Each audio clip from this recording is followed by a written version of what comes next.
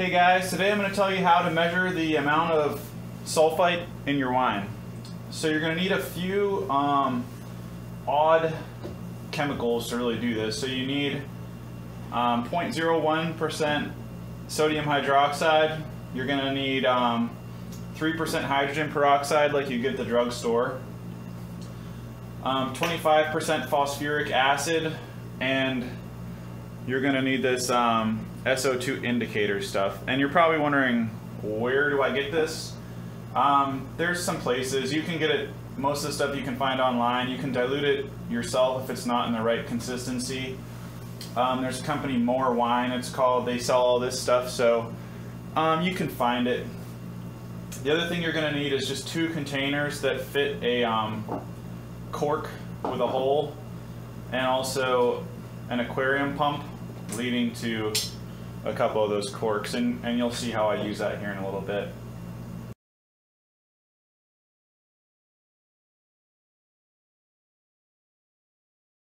What you're going to do is you're going to go ahead and take 20 milliliters of the wine that you want to test, and you're going to add it to the larger of the 2 flasks.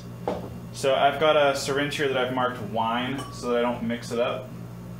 And what I'll do is it's a 10 milliliter syringe, so I'll have to do two squirts here. So we'll do 10 milliliters. I'm gonna try to not splash it up too bad because I don't want to blow off any of those sulfites. And next thing you're gonna want to do is put 10 milliliters of your 3% hydrogen peroxide into your smaller flask. So these are just Erlenmeyer flasks. This is a 150, this is a 50. The size, I think you can deviate a little bit off that if you need to. You can actually buy a full kit to do this as well, instead of piecing it together. Alright, so we're going to take 10 milliliters hydrogen peroxide, put it in here. And of course I'm using my other syringe marked peroxide because I don't want to mix the peroxide with the wine, because what peroxide does is it rapidly oxidizes those sulfites, so they'll virtually just vanish if you add some peroxide to your wine here. So we've got that. Next we're going to go ahead and add our SO2 indicator to the small glass bottle that we've just put the peroxide solution in. So it should turn a magenta once we do that. So I'm just going to add probably three drops here. Just enough to change the color. So we'll go 1, 2, and 3. There we have it. Got our magenta solution. Don't know what magenta means, but that's magenta, I guess. Alright, and then next we'll just basically take our 0.01 N sodium hydroxide, and we'll add that drop by drop with a separate little dropper I've got here. So add that drop by drop to the our small container here, and we'll do that until the solution turns green. So it doesn't really matter how many drops it takes at this point. You're just adding enough to turn it green.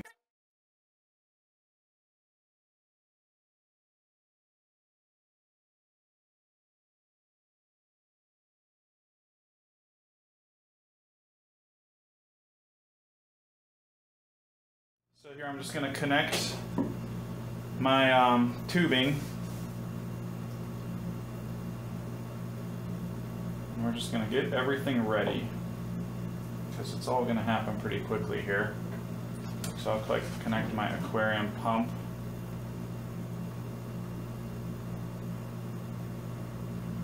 Alright,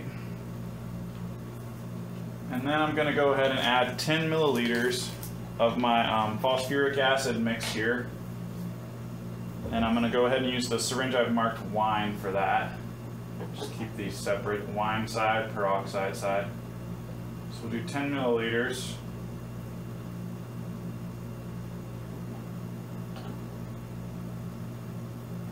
And soon as we add this, we're going to want to cap it.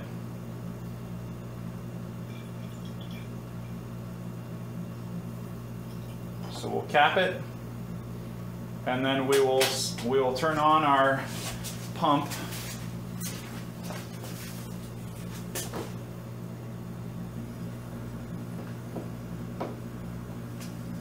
And we've set a timer here for 10 minutes. So in 10 minutes, we will come check on it.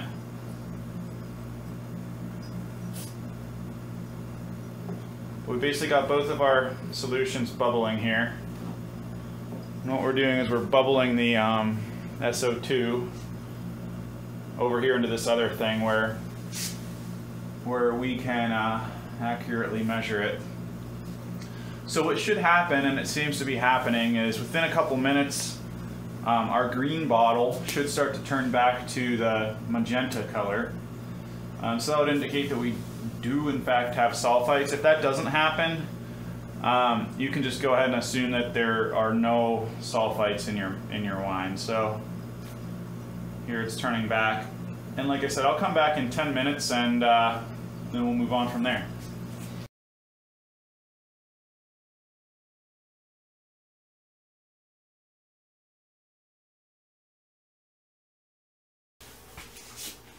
Alright, so it's been 10 minutes, and what I'm going to do now is I'll pop the stopper off of my smaller flask here, and we will take our sodium hydroxide and fill one of our 10 milliliter syringes here with it. So what we'll do is we'll use the peroxide syringe because because we're going into the small container that had peroxide in it. Alright, so we've got 10 milliliters here. So what I'm going to do is I'm going to add sodium hydroxide to this until it turns back to the original color, which is that green color. And then we will just mark how much we had to add for that to happen. So we're at 1 milliliter. It's already starting to turn actually. We'll swirl a little bit. 1.5. A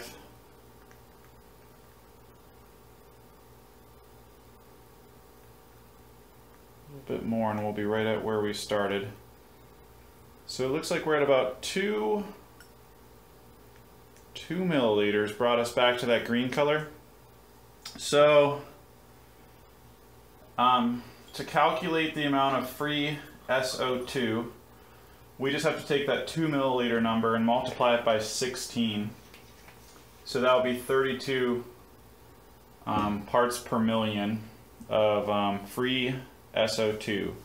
So the pH of this wine here is 3.4, and there's a chart available that will tell you the required free SO2 at whatever pH you're at. So at 3.4, I'm looking for about 35 parts per million to protect this wine from oxidizing. So what I'll do is I do still have to rack this one more time, and then I'll bottle it today. So what I'm going to do then is I'll probably add about 15 or 20 parts per million, because we're still going to be sitting at about 50, which is way under the threshold of when you could ever taste any sulfite. So I'll bump it up to about 50 parts per million, and then I think we'll be safe to bottle and, you know, rock and roll. Shouldn't have any issues. So that's how you test your sulfites.